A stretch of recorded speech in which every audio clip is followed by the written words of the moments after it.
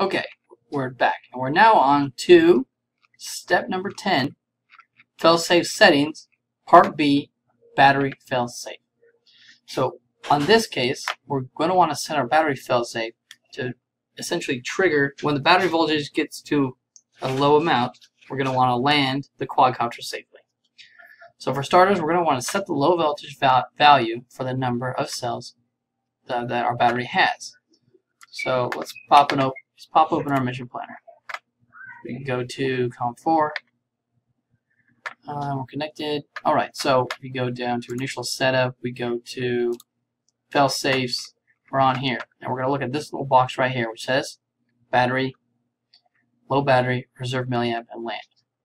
So the first part is going to be for the type of battery. So for our 4-cell battery, we're going to want to set it to 12.5. Let's see, the other option 2 is a 3-cell would be 9.6.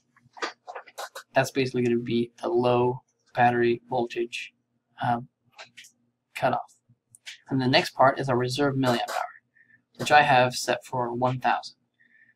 We want to set the reserve to be about 1/3 of the total, so or 1/4 in this case. So we have 4500, so I have it set at 1000. And then the next part is we want to set this failsafing to be land. Disable, for example, won't do anything, and RTL will be returned to landing.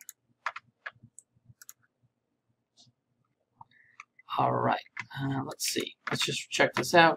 Okay, so there's a warning sign here as we want to read this. So like basically every time the multirotor is powered on, it's assuming that you would put a freshly charged battery in. So we should never operate it with a partially charged battery because the reserve milliamp hour setting will not work. And that could result in the loss of power while in flight. So keep that in mind when setting that up. And that's it for the battery failsafe.